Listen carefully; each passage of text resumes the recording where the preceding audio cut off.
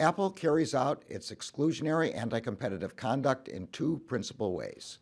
First, Apple imposes contractual restrictions and fees that limit the features and functionality that developers can offer iPhone users.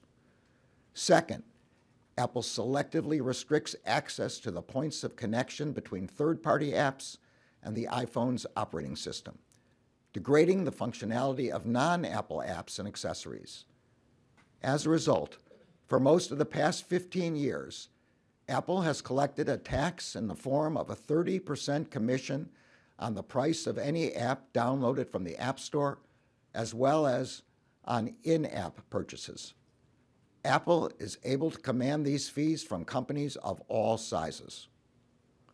Apple has also suppressed the emergence of programs like cloud streaming apps, including gaming apps, as well as super apps that could reduce user dependence on Apple's own operating system and expensive hardware. And as any iPhone user who has ever seen a green text message or received a tiny, grainy video can attest, Apple's anti-competitive conduct also includes making it more difficult for iPhone users to message with users of non-Apple products.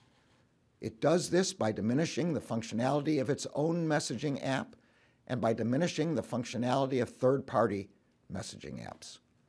By doing so, Apple knowingly and deliberately degrades quality, privacy, and security for its users. For example, if an iPhone user messages a non-iPhone user in Apple Messages, the text appears not only as a green bubble, but incorporates limited functionality. The conversation is not encrypted, videos are pixelated and grainy, and users cannot edit messages or see typing indicators.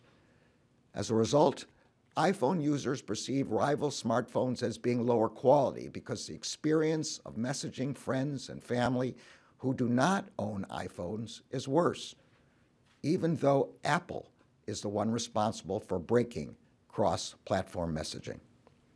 And it does so intentionally.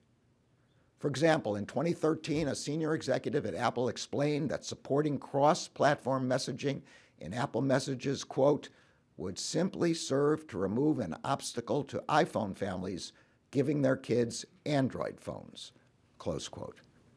In 2022, Apple's CEO was asked whether Apple would fix iPhone to Android messaging. The questioner added, quote, not to make it personal, but I can't send my mom certain videos, close quote. Apple's CEO responded, buy your mom an iPhone. In addition to selectively controlling app distribution and creation, we allege that Apple is violating the law by conditionally restricting developers' access to the interface, which is needed to make an app functional on the Apple operating system. For a product like a smartwatch or a digital wallet to be useful to an iPhone user, it must be able to communicate with the iPhone's operating system. But Apple creates barriers that make it extremely difficult and expensive for both users and developers to venture outside the Apple ecosystem.